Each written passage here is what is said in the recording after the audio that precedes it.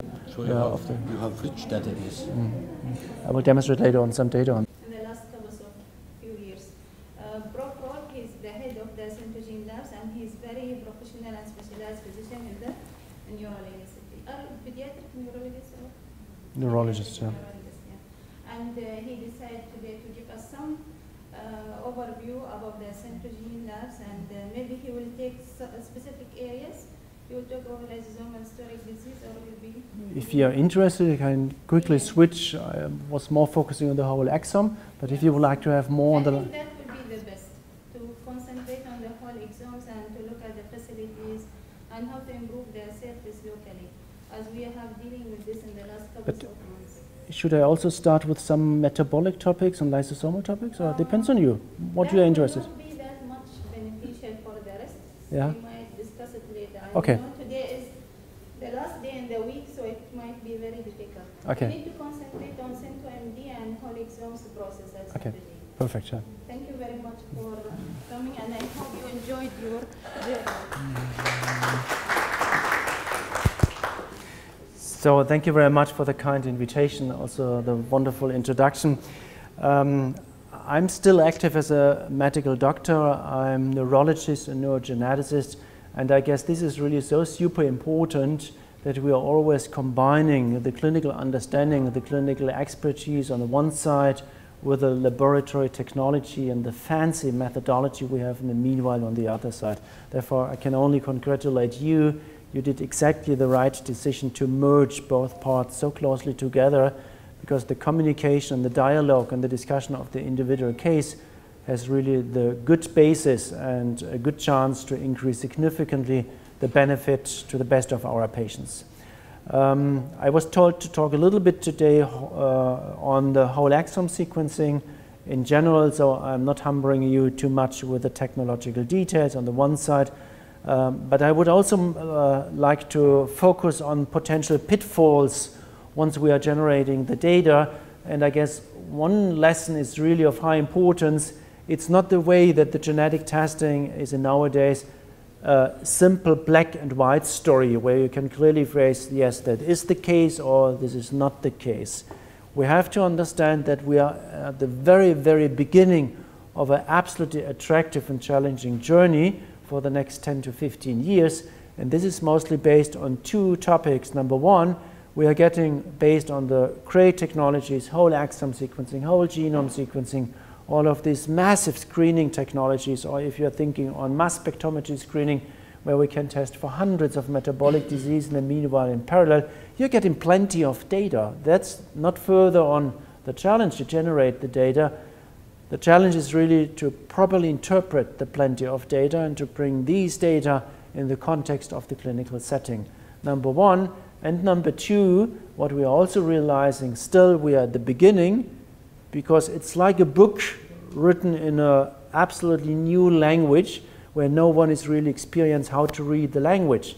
So we need translational systems. And translational systems are sometimes coming more from the lab side, more from the clinical side, but only if they're merging together, we have a good chance really to reach, at the end of the day, the highest level of benefit to our patients. Let's start with the actual situation. I would not like to overburden you with too much numbers, but let's be please aware that about 3 billion base pairs are describing our genomic environment as human beings, resulting in about 200,000 coding exons, resulting in about 30 million of base pairs, and typically you can expect to have 4 million benign variants, what means a difference in the nucleic acid sequence compared to a standard DNA sequence. And variants we are typically using as a phrase to demonstrate that yes, there is a change in the sequence, but there is no biological, physiological consequence to the best of our knowledge. That's the first lesson we are learning. Interpretation is changing over the time.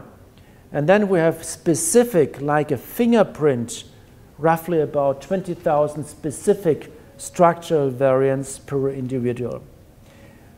The most important topic now is how can we label whether a single mutation is really causing the disease, is really causing the phenotype, It's definitely a little bit like looking for the needle in the haystack. We can generate within 3 days the entire genome, 3 billion of base pairs per individual patient. If we are talking a trio analysis multiplied by 3, and we have to end up with one or sometimes very few mutations explaining the phenotype, the problem of the patient, and we are coming back with a diagnosis. This is a very, very, very rough diagnostic workflow, and it starts for sure typically with a sample of the patient. In the overall majority, we are starting with the preparation of DNA or RNA, depends on the clinical question. From blood, we are getting from the patient. And this is already one of the topics where we have to be aware. If the blood is taken in the wrong way, we are aware that EDTA is not really always exchangeable by heparin. Heparin might sometimes inhibit some of the enzymatic reactions we need to do. So please be aware, sometimes the original material affects and interacts with the test you would like to do. Number one, and number two, it's the question how to store the material in the proper way, especially if you are sending out materials. Typically, you have sometimes higher cost for sending out than for the test itself. So these are all the struggles you have to deal with. That's the reason why we were starting from the very beginning on finding a very easy solution for storing the blood and for sending the blood. And this is the so-called filter card format, where you're just putting some drop of blood. You're all familiar with the newborn screening. It's more or less comparable to that format. The only difference, we developed a very specific filter paper that allows you at the end of the day to prepare DNA, RNA, small molecules, enzymes. So all of the tests we are offering are based in the meanwhile on this simple logistic solution, the filter card. 1 drop of blood of the patient is sufficient more or less for all of the tests we are doing. And the wonderful topic of that is, once the material is on the surface of the filter paper and you protect it against humidity, that's of importance. So just put it in a plastic bag, then it's stable for years. You can leave it on your desk or you can store it in your archive. If you're interested, go back in your archive. You don't need the freezers. So the archiving is very simple and the material is stable for at least 11 years. This is what we have tested for. I'm pretty sure it's even longer. So logistics is of importance, archiving is of importance. Then you're doing all of these fancy technologies. I'm not jumping into the details. This is just a picture of a PCR-free enrichment technology typically being used, for example, with the Illumina platform. And at the end of the day, you are generating the sequences. You have to interpret the sequence in the proper way. And this is really consolidated in the report we are sending back to our clinical partners. And you will see on the left as well on the right 2 times the word communication. And communication again describes the most important challenge in the entire workflow. If we are not understanding from the lab side, from the very beginning on, what's the burden of the patient? What is the clinical symptom? What is the reason that the clinical colleague is asking for that specific disease? Might be he have lost a little bit the focus on the right disease. Does he need a dialogue for differential diagnosis? But sometimes there is a good reason why the clinical colleague is exactly asking for that disease. We have to understand it, because the disease he or she is asking for determines what is the proper technology we are using to come back with the best answer, and the best answer is typically a compromise between cost, time, and quality. That's really super important. But also on the other side, the communication is a challenge, because we might think from the lab side, we described everything in the report, we made it as simple as possible, but nevertheless, sometimes we have to understand that we are overcrowding our clinical colleagues. For us, talking on coverage rate, haplotype, allele imprinting, or whatever, normal words, absolutely a routine. For the clinical colleagues, sometimes they are gone lost. So we have always to ask ourselves, how can we translate that genetic language in a very well and good understandable language for the clinical colleagues? Because what we would like to address at the end of the day is the patient. The clinical colleague has to educate together with the human geneticist in a proper way the patient, and has to be able to understand what is the consequence for the family, for the next generation, regarding treatment decisions and so on. So if we're doing wrong in that topic, we might have the risk that we are doing a stupid analysis, we are missing the right interpretation. If we are doing wrong on the right side, we might not be able to address in the proper way the patient, where we have to see the diagnosis and the data being implemented and also coming as a knowledge in the family. I already mentioned the filter cut is so easy. Just put the blood on the surface, let it dry for 2 hours, and what we are doing then, spotting some pieces from this dried blood, put it here in the tube, and then you can use this for all of the tests I already mentioned, single gene, MLPA, deletion duplication, RNA preparation as well. Surprisingly, the RNA is rather stable in that environment, whole genome sequencing. So whatever you are interested, use that as a format because it massively simplifies the entire logistics. Don't talk further on dry ice or cooling or all of these high expenses for the courier. This is really the best solution. Further on, it's barcode labeled, so you always guarantee that you have a clear-cut identification, no handwriting, nothing, and you can store it, as I mentioned, for several years on your desk. Let's start with a clinical case. This is a 2-month-old male we recently diagnosed based on doing the whole genome sequencing. Clinical problem of that patient was hypokalemia, hypomagnesemia, and alkalosis, together with failure to thrive. The unaffected parents have been consanguineous and had 2 more sons that are affected in a similar way. And not a big surprise, this is absolutely a fair diagnosis. The colleagues, based on the hypokalemia and the alkalosis, were thinking about Bartter syndrome. However, it had been tested, it was negative for the Bartter syndrome. It was done in an external laboratory, not by us. And then the colleagues were asking for the whole exome sequencing, and the whole exome sequencing was negative as well. And this is just to remind you that the whole exome sequencing is just covering the entity of all of the exons. Therefore, we are calling this whole exome sequencing. But this covers just 1 to 1.5% of the entire genetic information. However, to the best of our knowledge, it describes in the meanwhile about 45 to 50% of the monogenetic diseases we are actually aware of.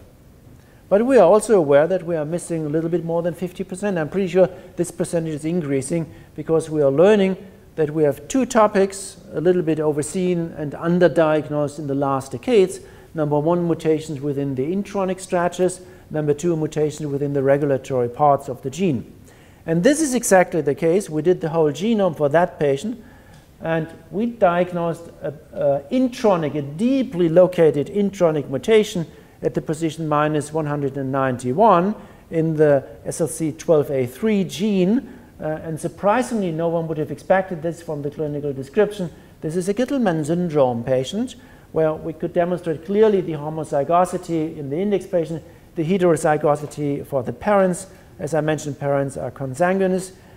And what's super, super, super important, and do me the favor, pay attention always in the future, whenever the laboratory is describing a mutation, and we clearly described it as pathogenic, ask the lab what's the evidence that they are labeling this as pathogenic, because still the overall majority of the actual diagnosed mutations have either never been described in the literature. Roughly 60 to 90% depends on the genes, the mutations we are diagnosing. I will come back to that topic later on. Has never been described in the literature, or they have been wrongly described in the literature. Think on classical data banks you're using like HGMD or ClinVar. You can easily calculate the frequency of the so-called mutations in the general population, and this is especially true in the Arabic population. And you are realizing that more than 30% of those called mutations are more frequent than 2 to 3% in the general population. Would you expect that a rare disease, a rare mutation, is existing in a frequency of 2 to 3% in the general population? No, definitely not. If this would be the case, you can calculate very easily that roughly in about 10 generations, the entire population should suffer from that disease. That's impossible. That's not the case. So whenever a rare variant is more frequent in the population than than 1%. And we have only 2 exceptions. That's cystic fibrosis and the hemochromatosis, and for some entities, the thalassemia. This is the only exception. But if there is any mutation being described in the literature more frequent in the population than 1%, you should definitely ask yourself, is that really the reason for my disease? So the problem is the interpretation. So whenever a lab is describing this is a pathogenic mutation, ask the lab for the evidence. And this is exactly what makes the difference, the quality in the interpretation of the data. So whenever we are describing a pathogenic mutation, we have good evidence. And this is either we are doing functional studies, it means overexpression of the individual mutation in a cellular in vitro system. We have biomarkers. In metabolic disease, you can take the enzyme as a further parameter, or you have to go back in the families and do a co-segregation analysis. For sure, all of the theoretical prediction programs, SWIFT, ANOVA, SPM, SAP, these are the normal standards. But even if you're putting all of these theoretical prediction programs together, you will only reach a sensitivity and specificity in the range of 86, 87, 88%. So you're definitely missing or misdiagnosing more than 10%. And to make this in a better understandable way more transparent, especially the American Society for Human Genetics started creating a classification, as you are totally aware. So that's the reason why I put it here. This is a class 1 mutation. And class 1, that's the easiest understanding, means we have the highest level of evidence that we are labeling this mutation as a causative mutation. But again, ask yourself, ask the lab always, what's the reason, what's your evidence that you're labeling this as a class 1? And on the other side of the line, you could label it as a class 7. We changed, increased a little bit the different classes. So class 7 would mean absolutely clear that this is a benign variant without any functional consequence for the individual patient. If you're interested, we put these topics all together also for the systematic guidelines for diagnostic next-generation sequencing. That's my colleague Peter Bauer, responsible for all of the lab work at Centogene. So Peter is the senior author of this extremely important paper where we described all of these topics that are so important for structuring and using the information coming from next-generation sequencing. What is the proper test? If there is a patient sitting in front of you, just an example, in the age of 40 or 50, and this is a male patient, and the male patient is demonstrating choreatic movement disorders, would you ask for whole exome, whole genome?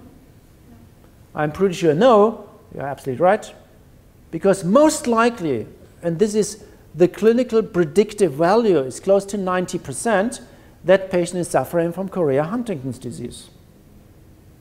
So instead of asking for whole exome, whole genome, please ask for a simple PCR demonstrating the repeat expansion costs you some 10 to 30 euros in the maximum, and you will get the best answer for that individual patient. If we have mental retardation, being aware that we know in the meanwhile more than 1,100 genes. If we are asking for complex epilepsy, being aware that we know in the meanwhile more than 1,600 genes. Having a very complex phenotype combination of different involvement of organs, these are the cases where you might ask for more complex systems, like, for example, the whole genome, the whole exome, or the panel sequencing. But you have to be aware on the limitations of all of these tests. So the whole genome, together with the whole exome, is covering all of the roughly about 20,000 genes. The gene panel, which is always focusing on the key feature of the clinical symptoms, hepatosplenomegaly, cardiomyopathy, ichthyosis, so it depends on the leading clinical feature. Could be a very small panel, starting with roughly about 50 genes, could be a very large panel, talking like the epilepsy panel on close to 2,000 genes. You have to understand two key quality criteria. The number one is the depth. It means how frequently you are sequencing the individual part of the DNA with the next generation sequencing. And these are the minimal standards being described in the paper I shown you before. And this means the whole genome should have at least in 97% 30x as the depth, in the mean 30x of the depth. The whole exome should have 100x, means 100 times you should read that individual stretch, and the gene panel should have 400 times the read for the individual stretch. Number one. Number two, be absolutely aware, whenever we are talking on whole genome, that's not whole genome. We are missing some percentage. And this is not the ignorance of the lab, that is not the stupidity of the lab. This is just the technical limitation. And technical limitation, let me just give you one example. Repetitive elements, CHE, CHE, CHE, CHE, CHE, make a simple PCR, demonstrate the repeat expansion, as I told you in the Korea Huntington's. Don't use the whole exome, whole genome. They will fail. They are not able really to resolve these highly repetitive elements. And there are further examples why we are missing sometimes some parts of the individual gene. So be aware, when you're asking for the genome, you will miss some 2 to 3%. The percentage is continuously increasing for the stretches where we are getting sufficient information and material and information. But still, we have 2 to 3% of the genetic information we are missing. And the report must be transparent in the way, especially in those genes you are interested because of the clinical phenotype of the patient, where we are missing exon 2 of GBA, exon 17 of GLA or whatever. Because you have to understand from the interpretation, did I get 100% of the information for the individual gene I was asking for? Or might be there an exon missing? And this is exactly the benefit you might have from the panel sequencing, because for the panels, the quality is much more better. Typically, if the panel is very well designed, the panel gives you 100% of the information. So you have to decide less information, because we are focusing on some of the specific gene, or higher level of quality. This is always the compromise you should try to think about what's more of importance at the individual stage for the individual patient. So this is an example. Patient was sent to us for the question mental retardation. Can we go to the previous slide? Here in gene panel sequencing, we have observed in some cases still we are missing the deletions. The deletions? Yeah. Oh, yeah. Thanks for that hint. Next generation sequencing is, to phrase in a simple way, it's getting better with the new bioinformatics software. It's not really able to detect deletions. Yeah. That's really, thank you very much, that's really an important. It's very important. Yeah. We do have couples of Zellweger syndromes. Which syndrome? Which syndrome? Okay. Proteasomal disorders. And because we do have a lot of founder mutations, it's very difficult to go for single genes. And you do have a panels. We have done it for couples of patients, and it was negative. Then with the specific sequencing for BX1, it was turned to be a deletion in some of the exons. So if it is negative, it's better to go for a specific. Or because it's not always so clear in what direction you should ask for the specific gene, or ask for the combination of high-resolution CGA array, yeah, together with the next generation sequencing. This would be my recommendation in that case, but it's always a clear-cut rule. The more specific you are asking for, the more specific the analysis can be done from the laboratory, and the more likely you will get the best quality. Yeah. Still, whole exome or genome are screening technologies. We have to be absolutely aware. So if a laboratory sometimes is not detecting the technology, it's not necessarily an argument against the laboratory. It's sometimes just the limitation of the technology. So the more precise you can be, typically, the more money you can keep in your pocket, because the less money you have to spend, and typically, the better is the information quality. But you're only getting a small part of the information.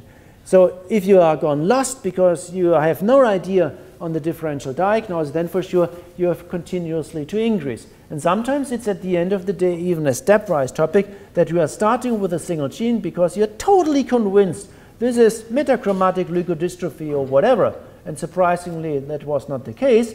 Then you're jumping in the gene panel sequencing. If the gene panel sequencing is negative, then you have good arguments sometimes to go in the exome and or the genome. So still, we have to be aware that sometimes, because of the cost argument, there is a good rationality to do the analysis in a stepwise process. That's for sure clear. But you are absolutely right. It underlines again the importance, close interaction between clinical experts and laboratory experts. Just sending a material without a good clinical description reduces the likelihood that you will get a good answer from the lab. That's for sure absolutely clear. So coming back to that example, sample was sent to us. Unfortunately, the guy being responsible for the documentation was not really totally aware. So the clinician was clearly writing, this is a Fragile X syndrome, do the whole exome sequencing. Was totally rubbish to do in that case the whole exome sequencing. That's for sure very clear. And do you know why? There is a test for 20 euros existing, number one. And number two, that's the reason why I'm demonstrating this. This 5' UTR region, where we can expect the repetitive element to explain the Fragile X, there are no reads from the whole exome. So not a big surprise, the whole exome was negative. And this is a good example how important it is to understand what's the reason that the clinical colleague is asking for on the one side, and what's the best laboratory test that should be able to give exactly an answer to that. However, we have sometimes also for sure that there are clinical sensitivity topics. And whenever we are talking on sensitivity in the complex topic of whole exome, whole genome, we have to discriminate sensitivity in the laboratory, in the technology environment, and sensitivity once I'm translating that information in the clinical setting. I can produce highly sensitive, highly specific, highly reproducible technical data that might be without any consequence for the patient.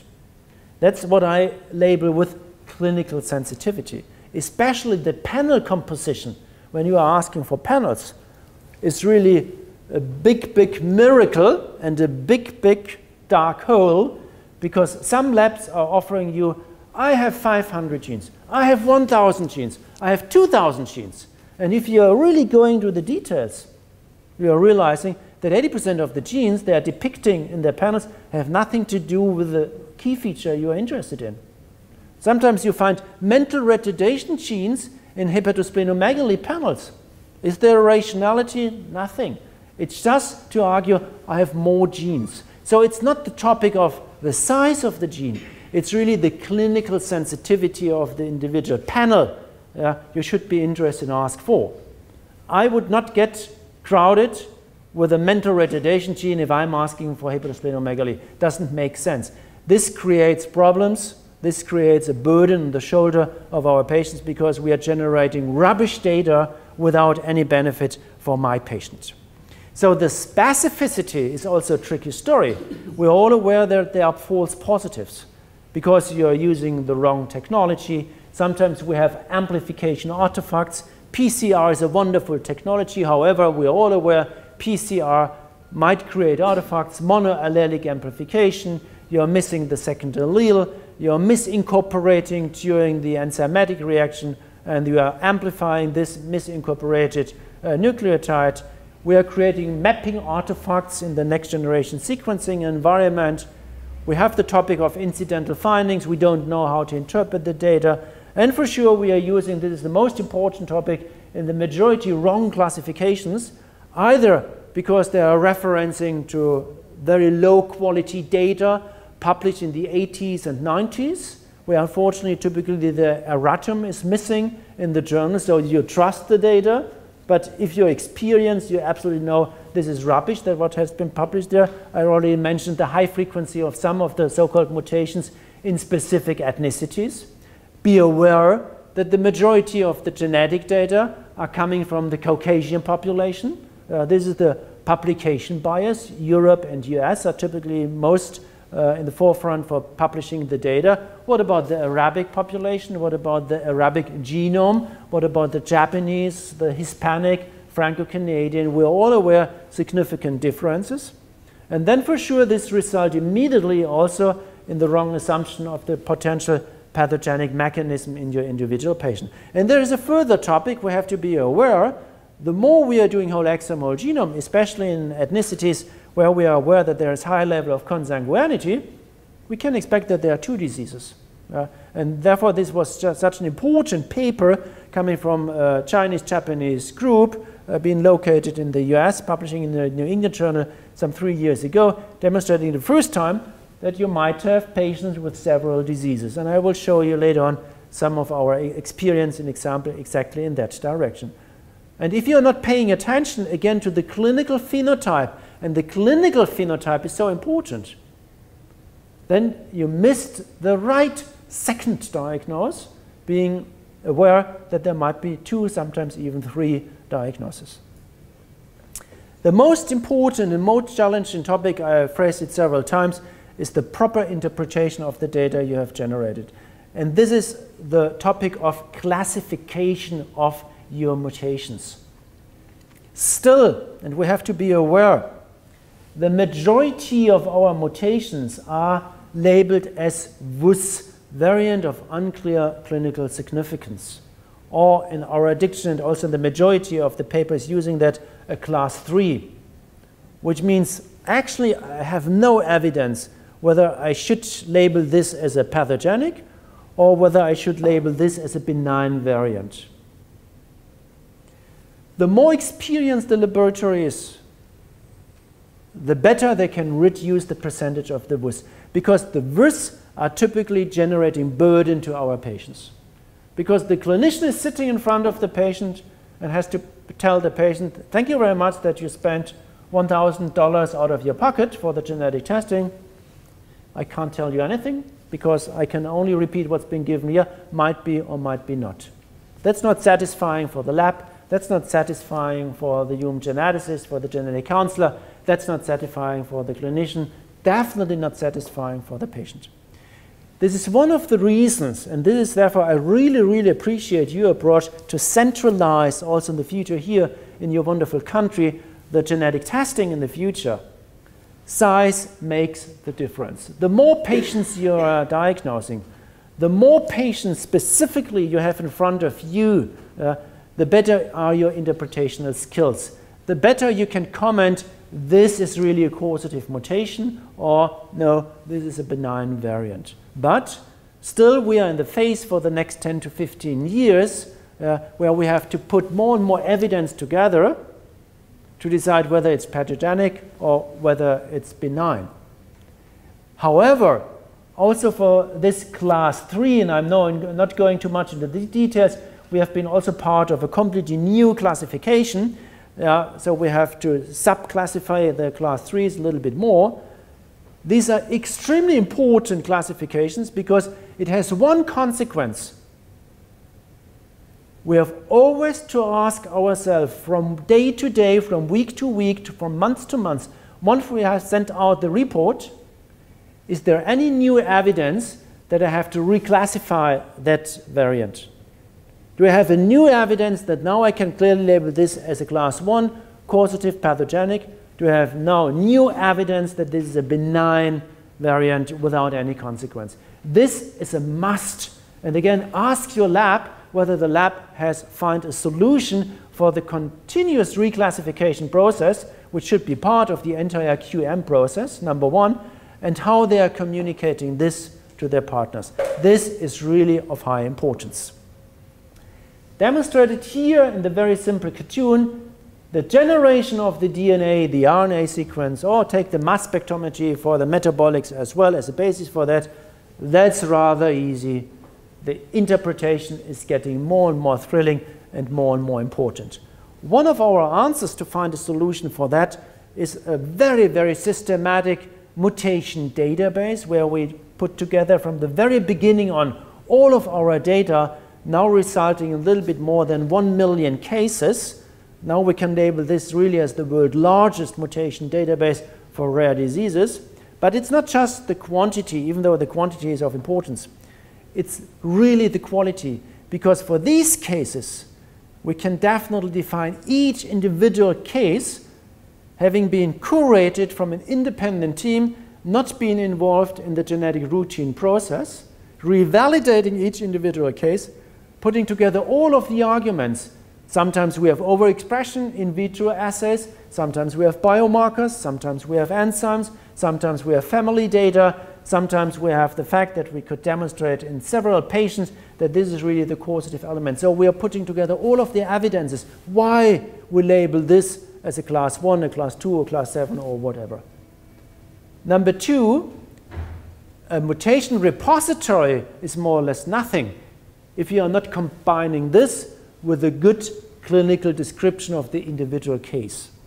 And therefore, only the bridging between genetics and the clinical topics, that's really driving the benefit and the advantage to our patients. And the clinical data we put together on a very systematic data bank, which is based on an HPO, human phenotype ontology, where we are systematically describing all of the clinical features we have in our hands. So let me come back to an example of next generation sequencing. We did, in that case, the whole genome, resulting in 3 billion of base pairs. We could sort out and demonstrate that in about 60,000 variants, we are able to demonstrate these in the individual case. So we are filtering down with the systematic and very challenging bioinformatics to about 10 variants. And now the problem starts. The last mile is always the hardest. Now you have to demonstrate which single mutation, which single gene you have been detected here really is the most likely one explaining the phenotype of the patient. And this is, in the meanwhile, so perfectly answered in more than 70% with a mutation database. If you have diagnosed 5,000 patients with Pompe disease, several thousand with Gaucher, thousands of patients with metachromatic leukodystrophy, then it's rather easy to diagnose the next one because you have the knowledge in your data bank. That's really super of importance. Let me present you at the end some further examples. This is a VES trio. I would always like to stimulate you. Don't waste your money in single samples. The trio increases the sensitivity, even though it's a little bit more expensive, I'm aware on that, but it increases the sensitivity of plus 14%. So normally we can diagnose roughly about 28 to 30% single cases. You're in the range of 45%. If you're just adding the material from the parents, think on the de novo mutations, much more credible, much more informative, or think in the level of the consanguinity of all of the situations where we have a homozygous mutation in the index and the heterozygosity in the parents. However, this is a 2-month-old male.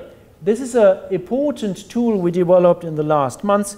We call it Cento ICU because we are realizing, especially in the neonatal ICU, we have significant percentages of babies, of newborns, very young children, suffering from very severe diseases, typically based on metabolic diseases or encephalopathy or epilepsy, typically misdiagnosed, number 1.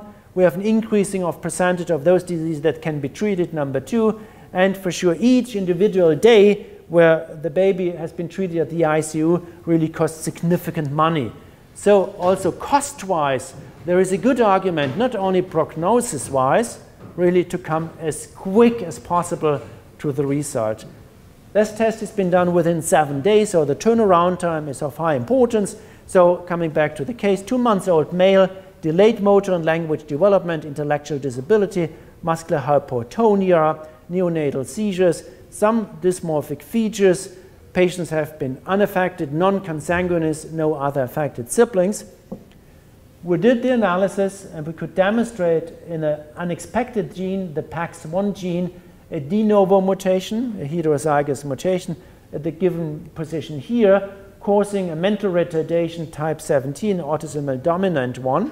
And only some very, very few cases have been described in the literature. However, this case could be solved rather easily by us because on the one side we have an in vitro overexpression system, and on the other side exactly that mutation had been described in the literature. So this mutation could be easily labeled as, yes, it's a pathogenic mutation, it's a class 1 mutation. Further case, 6 months old female, also at the neonatal ICU, global developmental delay, central hypotonia, joint hypermobility, and lactic acidosis, consanguinity of the parents, deceased female sibling with more or less the same phenotype, in the brain ultrasound, there was the demonstration of cystic changes. We did the whole exome trio, and again, FBXL4 gene demonstrated this stop mutation, resulting in a truncated protein, index homozygous, parents are heterozygous, resulting in a phenotype being named as mitochondrial DNA depletion syndrome type 13. Important because actually there is a clinical study in Canada running for the specific treatment of this type 13 for DNA depletion syndrome. So we had the chance to bring the parents in contact with a biotech company in Canada, and they are just trying to enroll the baby in that clinical study. Again, here we have an overexpression system. It's a truncating protein, it's a truncating mutation, and that mutation has been described in the literature. So again, this was easy to label this as a pathogenic class 1 mutation. And as I mentioned, you will see increasing numbers of cases with more than one mutation. Yeah. Like this case is the previous case.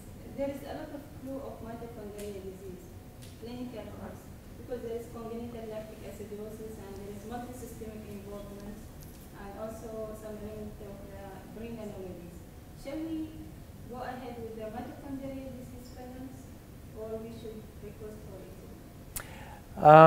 This depends a little bit again on the clinical phenotype on the one side and the pedigree analysis. Normally I would always recommend start with a mitochondrial panel, because again, the more precise you're asking, the better is the quality. Therefore, the more you are convinced that this is really mitochondrial, please start with a mitochondrial. That's for sure very clear. It's more or less the same answer as I already gave you 10 minutes earlier. The more precise you can ask for the single gene. Sometimes people, they will look at the cost and the price of the test. In mitochondrial clonus, if you compare it to the 3 exome, it might be almost equal, or even now, it might be less costly. No, more or less equal. But again, what's really of importance to understand is the quality is higher, but you are getting less information. So this is always the compromise actually you have to find, at least for the next 2 to 4 to 5 years. With the further dramatic reduction of the price of the whole genome sequencing price, with the knowledge that whole genome is a non-PCR based enrichment and amplification system, quality, and knowing that we will solve more and more with the bioinformatic, all of the actually not addressed stretches of the DNA, I'm pretty sure in 5 years the answer will be different. And nowadays, please do me the favor, try to be as precise as possible from the clinical but also from the laboratory side. It's not always necessary to directly jump in the whole exome, whole genome. Yeah. Okay, important for that 5-month-old female was the fact combination growth retardation and immunodeficiency. So the case was sequenced, bioinformatic went back, I saw the case, and they had been happy. They told me, yes, we detected this very rare mutation in the INSR gene, so it's a Danaher syndrome. Again, we have a functional assay, number 1, and we have diagnosed some patients from the Latin American family, so we feel very comfortable to phrase this as a clear-cut pathogenic and class 1 mutation. But I phrased, guys, didn't you see the information of immunodeficiency? It does not fit with the syndrome diagnosis. So how should we explain the immunodeficiency? There is more in that case. So they changed the filter, they changed again the entire filtering process, and then immediately they popped up, and this again underlines the importance. Information of the clinical details is super important, and then it popped up that there is a second diagnosis present, again a truncating mutation resulting in the immunodeficiency type 28. Super important because it has a specific therapeutic consequence to the individual patient. So do me the favor, don't understand this that the lab is pressurizing you or squeezing you to get more data. The better the lab is informed regarding the clinical picture, the better will be the answer at the end of the day. I will jump over some slides, but I guess it's of importance to demonstrate to you this slide. It's always of importance to analyze individual cases, but then for sure you have to jump in science and research. So what we did, and just yesterday we got the approval for publishing. This is a manuscript where we are describing the first 1,000 whole exome families based on 3,000 whole exomes we did. And I'm not going too much into the details, but just demonstrating you 3 numbers. Number 1 is roughly 30% of the patient could be clarified rather easily, because we had evidence that in these 30% of the cases, we either find a class 1 or a class 2 mutation. So it means clearly proven or very likely that this is the causative mutation. 60% of these mutations have never been described before. So again, size makes the difference for your laboratory partner. Additionally, 25% are class 3 variant of unclear clinical significance. Now you have to work on the topic how we are able to define further evidence whether this has to be reclassified as class 1 or 2 in the future, or whether this has to be reclassified as a class 6 or 7. From the preliminary data, and as I mentioned, we are very, very convinced that functional assays will really give us a lot of insight in the pathophysiology and the consequence of the individual mutation, overexpress the mutation, analyze the functional system. From the preliminary data, I guess it's rather likely that roughly about 80% of the 25% will result in a reclassification of class 1 and 2. Put together the 30%, put together the 80% from the 25, more or less 20%, means actually with good clinical information, we can solve up to 50%. And this is a very simple analysis that shows you one important topic. If you're only paying attention to the clinical information, and this is being represented here in the numbers of the HPO terms, which means, did I get just one information, epilepsy, cardiomyopathy, ichthyosis, whatever, or did I get an entire portfolio spectrum of the broad clinical picture of the patient? More than 15 HPO terms we are translating from the clinical information we got.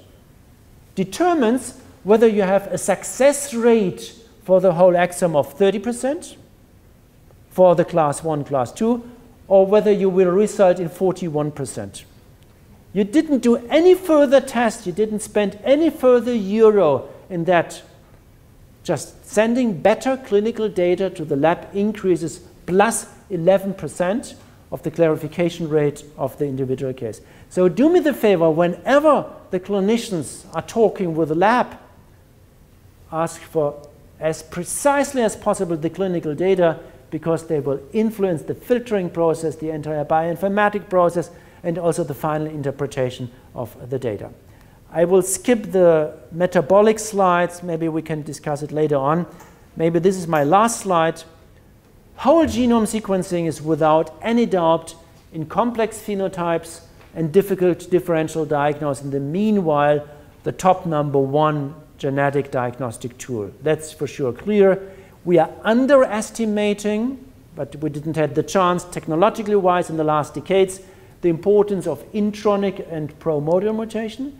So what we did is we analyzed whole exome negative cohort of a little bit more than 500 cases and reanalyzed these cases with the whole genome.